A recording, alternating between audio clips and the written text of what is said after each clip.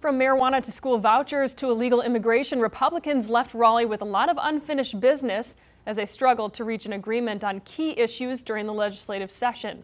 Our Capitol reporter Michael Hyland is live in Raleigh with a closer look at why and what's next. Michael?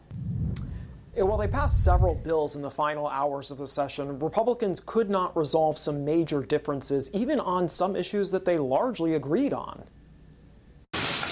With $1 billion surplus, the legislature wrapped up this week with Republicans still at odds over what to do with it.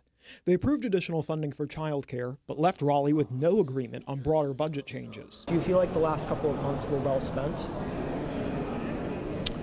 I wish we had been able to get more done. Republicans in the House and Senate came back in April agreeing on the goal of providing hundreds of millions of dollars to the state school voucher program. But it didn't happen. I am at a loss to explain. The good news is unlike a lot of states, we're not sitting here looking at a giant hole that we have to fill.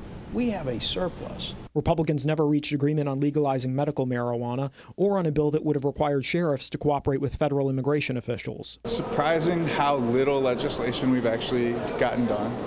And of course, we're not actually passing a budget update. In the final days, the legislature did place a constitutional amendment on the ballot to clarify that only U.S. citizens can vote, and passed a bill to combat human trafficking. They also voted to override more of Governor Roy Cooper's vetoes, including on a controversial bill dealing with masks and campaign finance. Republicans say they'll continue their talks and plan to return later this year. We're going to try to get the rest done whenever we can.